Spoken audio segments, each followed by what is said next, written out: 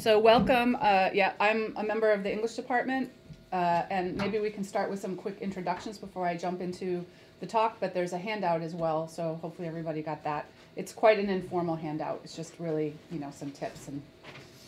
But anyways, so yeah, you just learned who I am. I'm Kristine Hildebrandt. This is Ben Ostermeyer. He's our technician. And then Zach Riebling, who's our research assistant professor in IRIS. And so why don't we kind of go around the table? I know most of you were here last time, but Liz, why don't we start with you? Hi, I'm Liz Kelly. I am in the English department. I'm Rich Keating, retired biology department, but also doing research at MOVOT. Mm-hmm. Hi, I'm Lauren. I'm a second-year grad student in the sociology program. Welcome. Allison Thomason, history department. Brian Bagley, financial aid. I'm Justin Walker. I'm a junior philosophy major. Yeah, and also, are you working with? Yeah, I'm working with Tom. Yeah. Okay, you're working with Tom. Yes. Mm-hmm. Okay, great. Tom LaValle, foreign languages and literature. We just found a name for our project called the Divination Studio. You're going to be building an Omeka site or a WordPress site? Omeka site. Okay, great. Yeah, wonderful. Yeah. So everyone, welcome. I want to start by saying that my experience with Google Maps is mostly self-taught by messing around with the app and seeing what I can do with it, either for making maps, static maps that I then save as images and insert into research reports or papers that I'm writing, but also you can use the site that you've modified and customized and insert it as a container, so to speak, or as a link into other web-based applications. So there are a lot of things that you can do with Google My Maps. So basically, I'm not going to spend too much time talking about the power of My Maps because what I encourage you to do is play and tinker on your own. I just have given you some steps and some tips on how to tinker wisely or not feel like you're wasting your time. So actually I'm giving two brief presentations about Google Maps. One today is just to kind of get started and introduce you to basics like dropping pins and saving your map and sharing it if you'd like. And then if you come back in a month, I believe, it's in March, I'll do a little bit more about the layers of maps, how you can layer multiple maps on top of each other, and also if you have lots of geospatial data, lots of coordinates that you want to import into a map at once. Let's say you have 50 locations. It's quite time consuming to do that one pin after one pin after one pin, and you can import your points by, for example, using an Excel spreadsheet and then modify those, create labels for the points, and so on and so forth. So that's what I'll be talking about in March. So really today's to just get you started. In order to use Google Maps, you have to have a Gmail account. This is part of Google's attempt at world domination, maybe. So if you don't have a Gmail account, then you can't really do anything with it. But so far, it's a small price to pay for having access to this. And then you can simply find My Maps. If you have a Gmail account, you get to see my email inbox. So I link my emails, my public and private emails into multiple folders and inboxes, but you can go to Maps here, and then it will give you the option of opening up your My Maps in your account, or else you can just search online. You can search for Google My Maps, and usually it's the top result because Google has orchestrated it that way. So when you click on that, because I'm already logged into Google, it will take me, and basically what it's taken me to is a whole bunch of maps that I've created over the years for different types of projects I've been involved in. Some of these are maps that I've ended up using in different projects, that I've worked on. I work with, I'm a linguist who studies languages of South Asia, South and Southeast Asia. So if I'm looking at cross-linguistic surveys or something like that in a paper I'm writing, then I'll have lots of points representing the languages and their location. And then I just have a lot of kind of silly maps that I use for testing and playing around and that kind of thing. So basically what I want to do today is to create a new map. Let's see, this is always a bit different. Whenever I'm on the display, it reorients, the page that I'm looking at, so I always have to hunt around a bit for buttons to click. But so if you're following along, you can go ahead and do this, or else you can just watch. It depends on how you learn best. So if you're following along on your own laptop or phone, once you've logged in, you want to create a new map. and it will just open up a blank. Usually what it does is, yeah, it defaults to the United States, so that's another conversation for another day. And so what you get here is an untitled map with different options and features. And I'm only going to cover some of the options and features today. The other options I'll come back to in a month. So, and I would say you want to give your map a name. So let's see, I can call it SIUE and Cahokia version 2. Those are the points I'm going to use as examples. So surprise.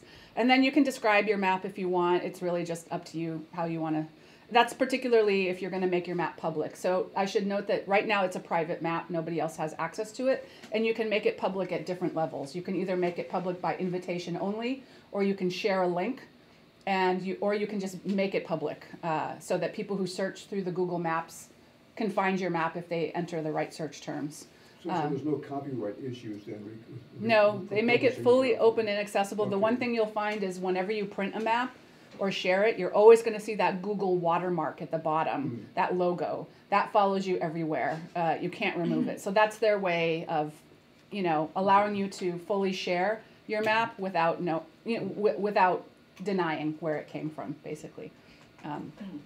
Yeah, so then you save it, and so now it's saved in my Maps drive, so I can come back to it later if I want and find it.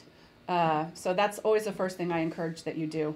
We'll come to sharing in just a minute after I demo a few things about it, because I don't really want to share it yet. I'm tinkering with it and creating stuff, so I don't want to share a partially completed map.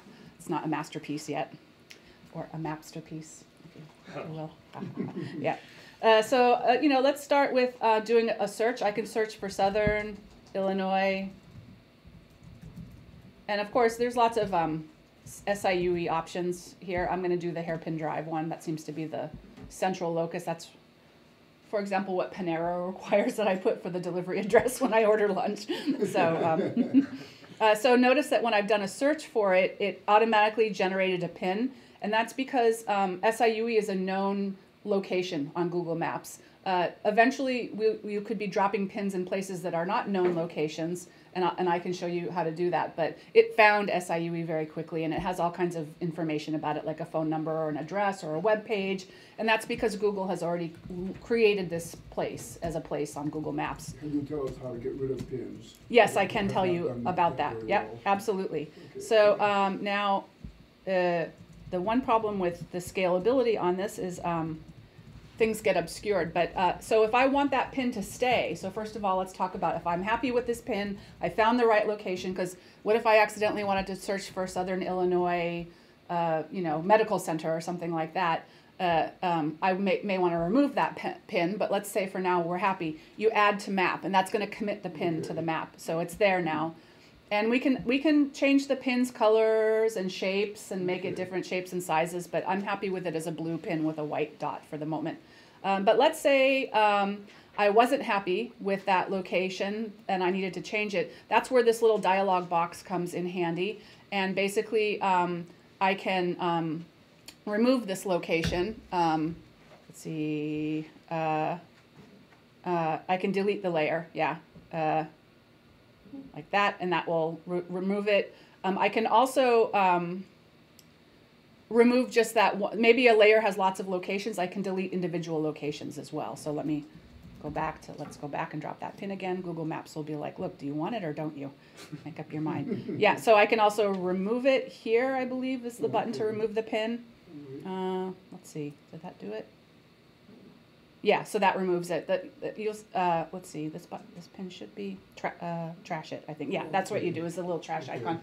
Again, when I'm hooked up to the data projector, some of the options look different. So the buttons I was clicking when it was just me and my laptop at home last night look different once I'm hooked up to the data projector. So it can be a little bit awkward to demo this. But let's say let's bring it back again. I really do want it here. Okay, so add to map. So there it is. And now I can go in and I can make some personal modifications to this to a certain extent. Like I can't change the name publicly to make it like, Yale University or something. There's certain things you can't do to established locations. But I can go in and maybe I have some photos So one thing maybe I want to do is change the style. We'll start very basically. If you want to change the color or change the icon shapes, and it kind of has a bigger, it's kind of like emojis. The library is always expanding. It wasn't even nearly this big when I first started making maps. Or else you can import a custom icon, which I've never tried before, so I welcome you to explore that. But I'm happy with this icon for now. So crisis icons, yeah, for disaster mapping and these types of things. So I'm happy with the color and the shape, so I'm not going to make any changes. Note also that it lets you know the latitude and the longitude. So that latitude is first and longitude is second. And you can eventually export this information into a spreadsheet if you want to save that. If you have just a single point, then you can just note it down. But let's say you have 12 or 20 or 50 different points, and you want to export the latitude and longitude to have in a database of some kind. That feature is there, but I'm not going to talk about that today. That you have to wait till next month. Of course, you could always go in yourself and figure it out, but you could always come back in March as well. So that's this edit button lets you, well, you can edit it. It's true. I take that back. You can go in but it's not going to change. What I'm going to say is it's not going to change the way that other people see it on Google Maps. So if somebody is looking for SIUE on Google Maps on their phone and you change it to Yale University, for example, that doesn't mean that people who are driving to SIUE are going to get rerouted to Yale or to think this is named Yale. This is always just going to be your map that you're sharing. So it's basically creating a layer over Google Earth that you can make your own personal edits to and share, but it's not changing the infrastructure to Google Maps. And I've taught this workshop before. I've spread it out over a week, which is why it's a little hard to condense it. And my students sometimes worry that they're going to break Google Maps. And I say, you can't break it. It's not possible unless you hack into the system. Don't do that. But basically what you're doing is creating your own personal layer and then setting different public access options. So I'm going to go back and make it SIUE. Yeah, yeah, exactly. But I can add some notes here. I could say, for example, I would avoid, Route 157 right now if you're coming from Belleville, or, like you can make notes because there's road construction that's making 157 a nightmare to drive on. And then you can save that, and that becomes a kind of annotation to your pin. A lot of times people want to know how to add images or videos to a pin. That's something that I've done a lot of work on. So you can upload files from your hard drive. If you have a web camera, you can snap a photo, but it needs Flash Player. And I don't know if Flash Player is supported for certain types of operating systems now. It's not a feature I use very often. I mostly either upload images or else I'll find an image URL from another site. And I'll show you how that works in just a moment, how to, if you come across an image from another web page and you want to incorporate that into your own modified map, you can do that by getting that image's URL. Or else if you have photos on Google Drive, you can, because it's a Google map, pretty much anything you store on your Google Drive is accessible. That's a nice feature about Google in general. So like here are a bunch of random photos of bees that I've taken and then some photos of me in the field. I don't keep many pictures on my Google Drive actually, there's not a lot to choose from, but some people keep all their, if they store photos on the cloud, they might keep them there. And then here's some options particularly for videos.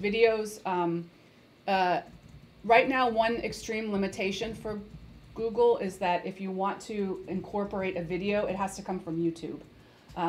Although there are workarounds to that, and I noted them on the handout here, so I can kind of show you that workaround in a minute. There are some other pages now that are kind of using the embed option, these iframe code embed options where you can bring that video directly in. I'll show you an example of that in just a minute.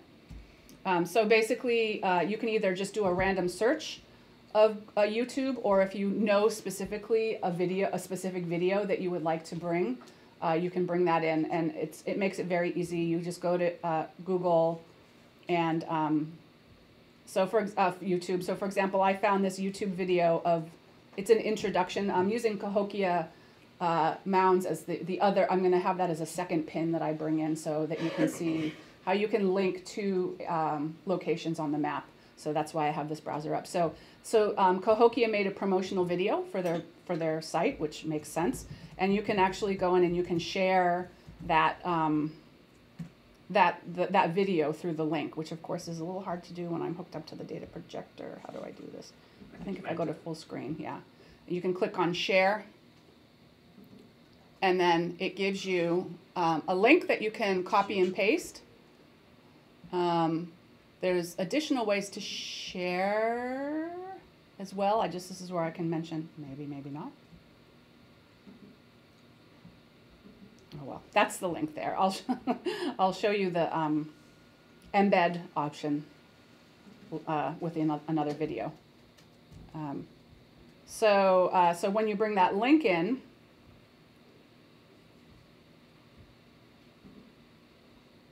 share, you can copy the link, bring it over to your map, paste the link, and it should find the video for you even before it gives you a preview of the video before you even commit your choice. So select. And so now that video appears in a little frame within that dialog box of SIU. I know that is not an SIUE video, it's a Cahokia Mounds video, but just for the purpose of sharing. So that, and then you save it. And so now you have this here. If you want to add photos, you can actually add many different photos and videos, and what it does is it generates a kind of slideshow where the user can click on arrows to go from one image to the next or to scroll between images and videos. So for example, let me upload an image. So I have one I saved to my desktop yesterday, and that is the Cahokia video. Let's see, where is it? Yeah, it's this one here, Arch Day. So so I can preview. So this is actually a picture of a dig going on at Cahokia that I downloaded from their website, and I uploaded it here. And it will give you a little preview. Are you sure, this is the picture you wanted to choose? And now that is there as an image. And I should now have the option of sliding through, scrolling through. No, where did the video go? Yesterday I had the video and the images up. Yeah, let's upload another image. Now this will be a completely random image. Let's put my dog up. Yeah, that's my dog. Yeah. Which is not at all connected to either SIUE or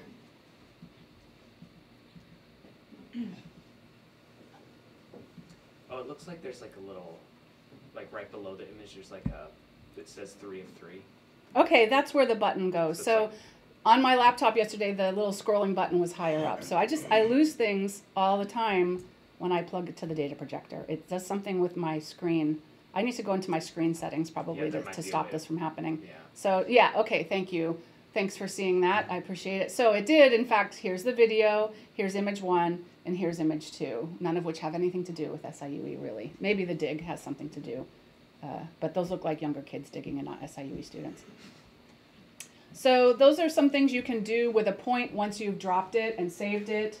You can edit the name. You can create some kind of an description or annotation of the pin. You can add images. You can add video. There are some limits to that. So, but you can do quite a few things. One other thing I wanted to show you is just another, let's say you want to have multiple pins. I'll just show you kind of how to drop a second pin. So I'm done with this now. You can also search by zip code, for example. I think I gave you the zip code that Cahokia Park is in.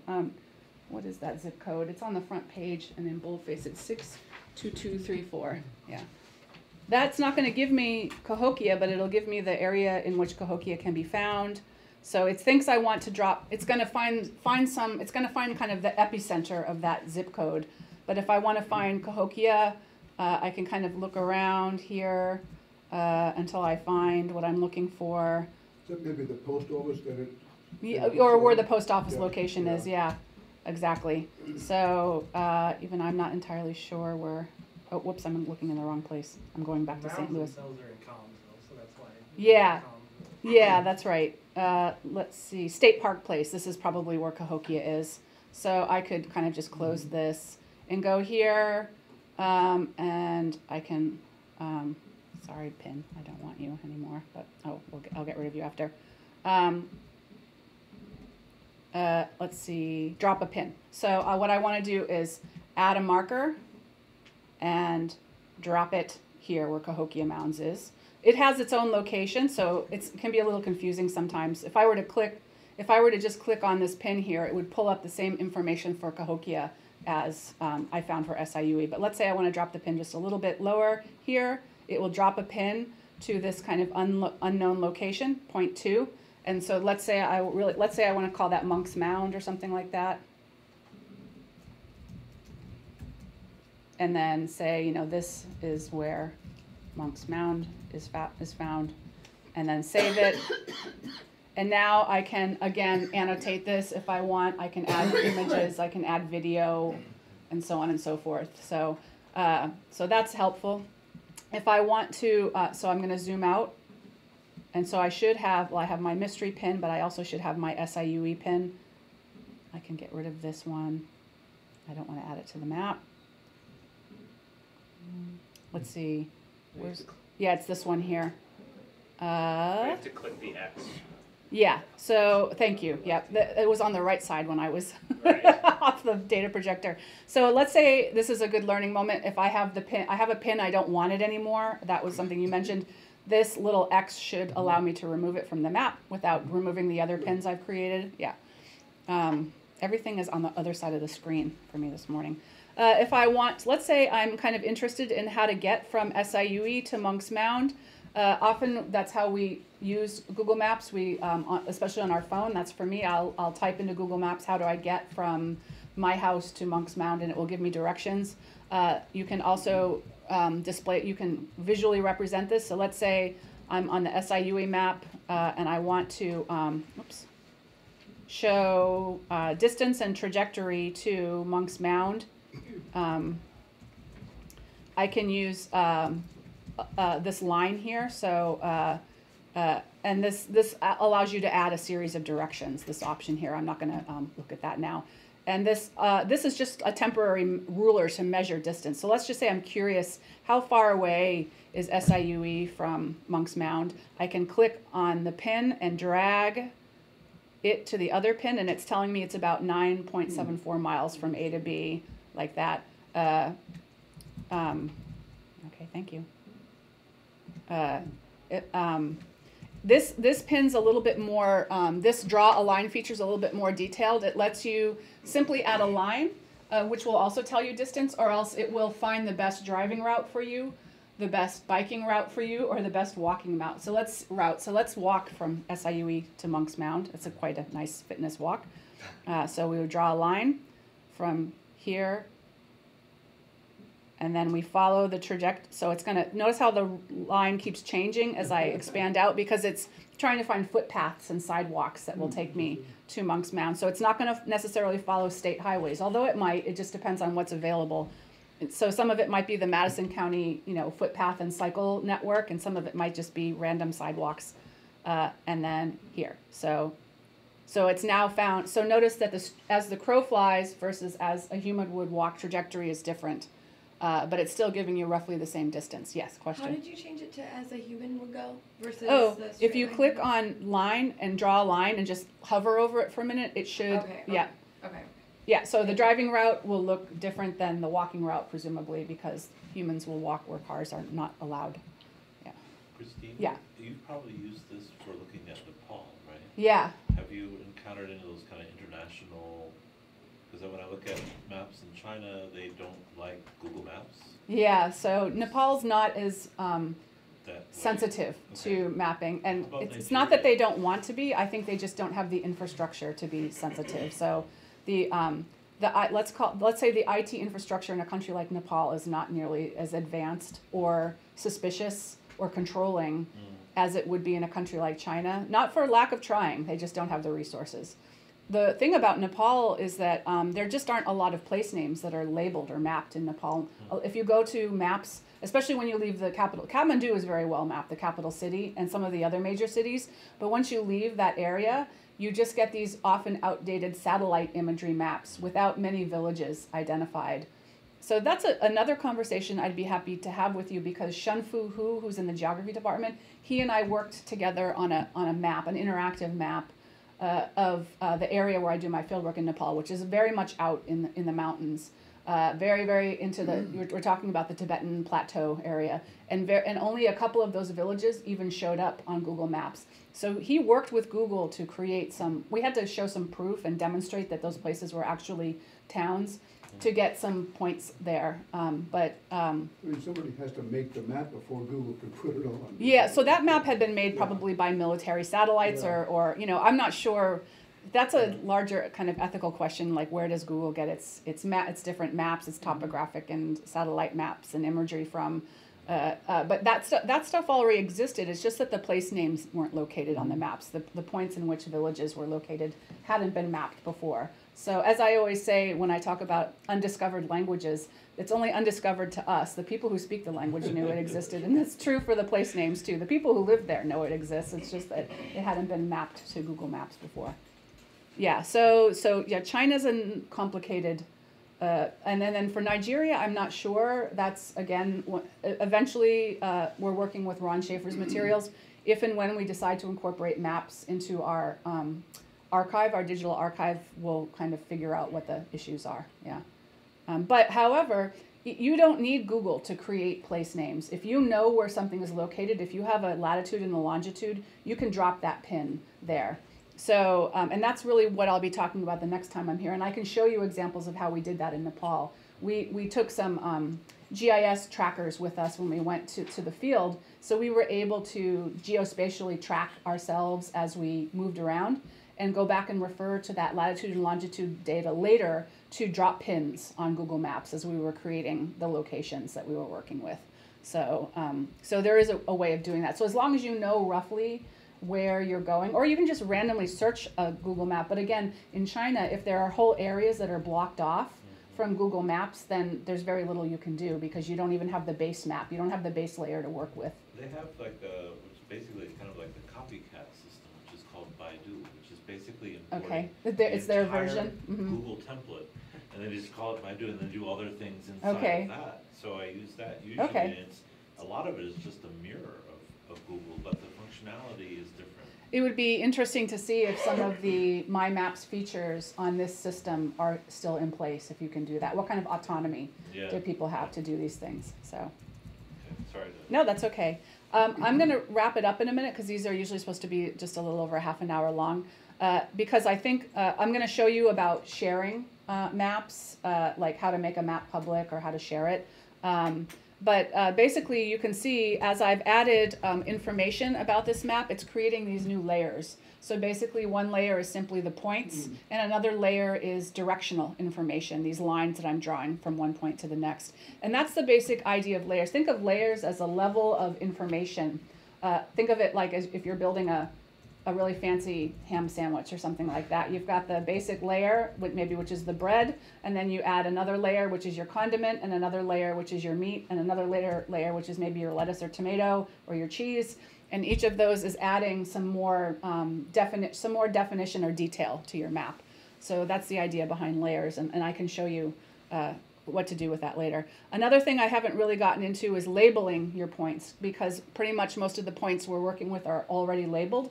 But in particular, if you're discovering new locations, you can go ahead and create labels and that pop up and are visible based, like for example, if you want to create a static image of the map and put it into a paper that you're writing, those points can have labels that pop off of them to show you what those points refer to. So I'll get into more of that next time.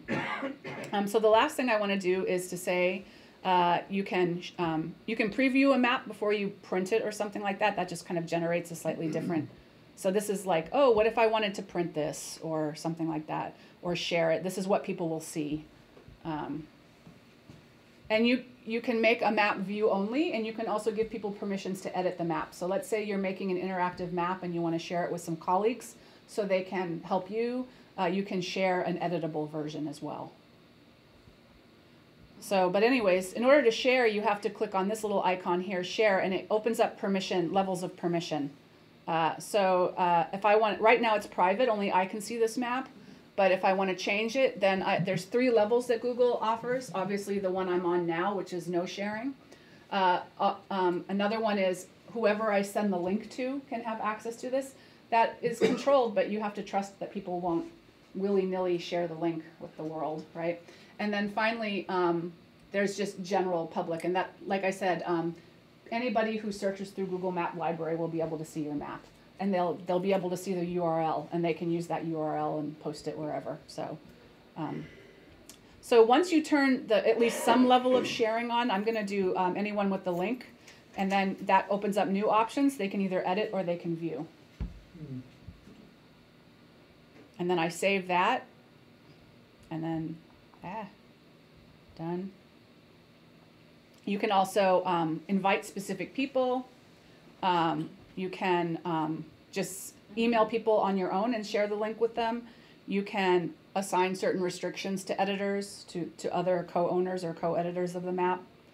And then once you've done that, you can go up here to this top part, up next to the map title, and you can embed on, oops, it's not, oh, maybe it has to be the top level of public access in order to embed it. Let's try it again. Share, change to, yeah, because basically it's saying anybody can have this link.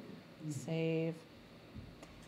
Okay, now I should be able to embed on my site, and it creates a little bit of code. For those of you who are familiar with what an iframe is, it creates a bit of code that says, copy this code and paste it into, like, let's say you're building a WordPress page and you want to have a map box. A lot of times you'll see this if you look up like restaurants online. There'll be a Google map showing where they're located. Somebody went into My Maps, dropped a pin on their restaurant, made it a public link, and then embedded that link onto their restaurant's webpage. And so it opens up, it launches a little box on the webpage with your map there, so that people know, oh, okay, that's where the restaurant is located. So that's what this embed link does. Yeah.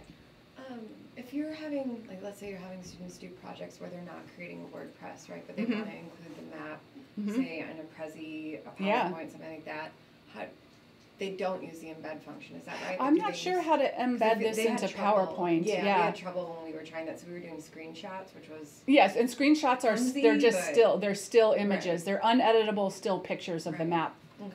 Which is one way to do it, but yeah, in terms of things like Microsoft Office applications or Prezi, what that often means, and I hate glancing at Ben all the time, but it means you have to go into the back end of the system and try to do some customization to create. Yeah, I know. Yeah, but I know that on sites like WordPress. In Omeka, for example, you can do iframes. When my students do in my language endangerment and death course, they profile language. That's their big project. And so one of the steps is to locate the language in the world, which can be more challenging than you think, because some languages are in lots of places, not just in one, English, and then map that, and they use Omeka as their platform. And so I'm wondering if Scalar probably has a container option as well. You could do we learned about last week. Yeah. Okay. So. It might be, Liz, it might be possible to do with Google Slides. Google Slides. Okay. Google's version of Since it's PowerPoint. Google owned, they might. Yeah, play that's nice. true. That's really true. Yeah. We use Google Slides. Yeah, that might be worth checking. If you're able to do that, please let me know, because then I could. Yeah. Okay. Cool. Yeah. You see the power. And I could Potential. look into that too. Yeah, that would be kind of a cool thing, I think.